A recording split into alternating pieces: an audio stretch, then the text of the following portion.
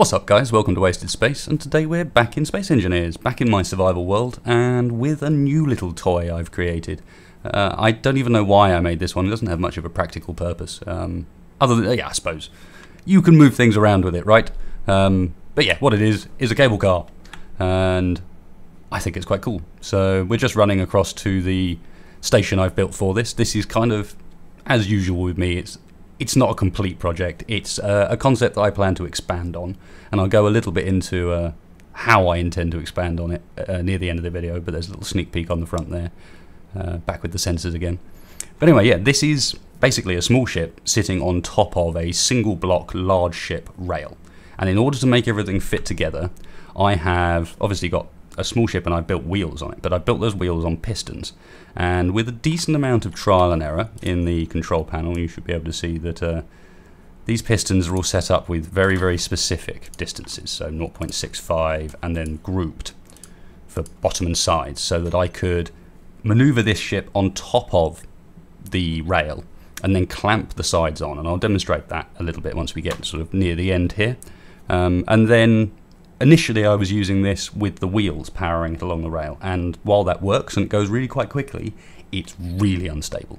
As soon as I use the thrusters instead, and this is literally just 1 and 2 are set up so that I've got number 1 turns the thrusters override on, turns the box on and off basically, and number 2 is a handbrake for the wheels, so that when we arrive into the station, as we are here, and I've hopefully got the cut out just right so that we fit in here.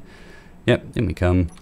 And then when you're ready to stop, you just hit number 2, and it actually stops quite quickly and with a little bit of a sort of bounce, because everything is almost on suspension. And nice, I've almost lined up the connector right there as well. But let me jump out and show you a little bit closer how we went and put this together. Unfortunately, and what I normally like to do if possible, is to have some clips to sort of cut to show how I was building it as I was building it.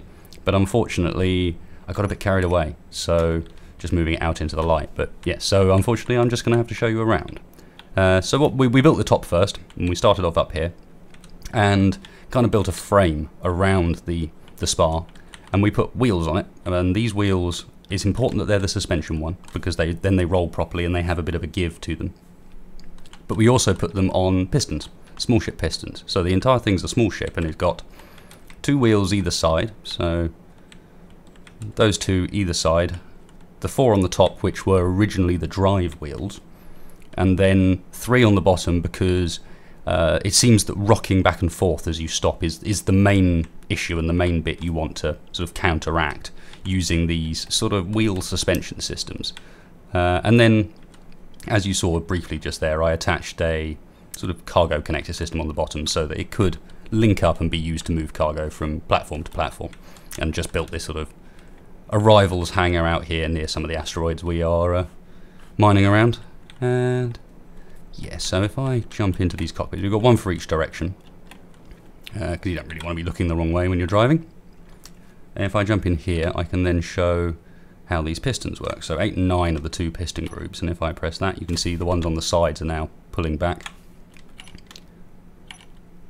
and we got ones on the bottom, but you can also see that they're actually compressing as they come in contact, so they're really quite forcefully holding us in position.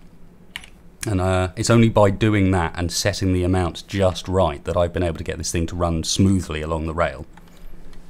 Now, the last thing I'll say is, as I said, originally I had the wheels on the top as the form of propulsion, and while that did work, it was pretty unstable, and this is kind of more important, you can't control wheels through an override. There's no way of making them run without you in the cockpit.